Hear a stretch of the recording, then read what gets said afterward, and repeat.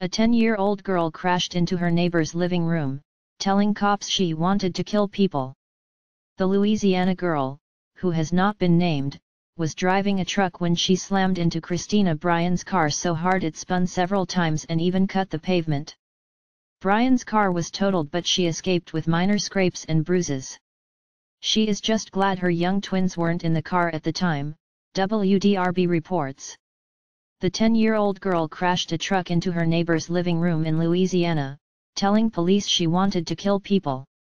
Script WDRB 41 Louisville News. Moments later, the girl rammed her truck through the living room of a home on New Cut Road near West Indian Trail, at around 2:30 p.m. on Friday. It sounded like a bomb went off, said Joshua Pate, who lives in the home with his family. Everybody was in shock.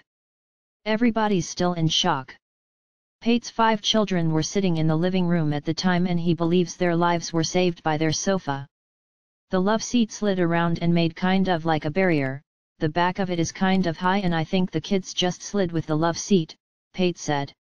The girl rammed her truck through the living room of a home on New Cut Road near West Indian Trail, at around 2:30 p.m. on Friday. The girl rammed her truck through the living room of Joshua Pate, pictured, whose 5 children were sitting in the living room at the time. The Louisiana girl, who has not been named, was driving a truck when she slammed into another car and then rammed the vehicle through the living room of a home.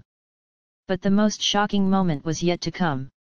Pate says he heard the 10-year-old, who was not injured, telling police the crash was deliberate. Related articles previous. 1 Next. 4 members of one family killed in horrific 5-car. Girl, 8, suffers broken bones and head trauma in car. Share this article.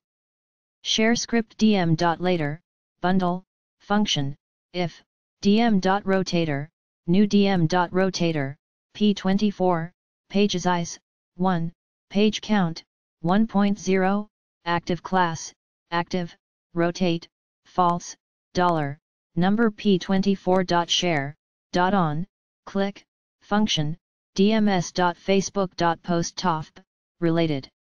The officer couldn't believe what she said, he said. He was like, excuse me, and she said, I wanted to kill people, and he said, I'm sorry, what did you say, and she said, I wanted to kill people, Pate said. He added that he is still waiting for an apology from the girl and her family.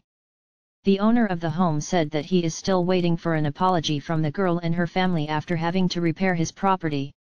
The girl crashed her car through the wall of the home on New Cut Road near West Indian Trail, at around 2:30 p.m. on Friday, pictured. All we want is an apology from the family, pretty much.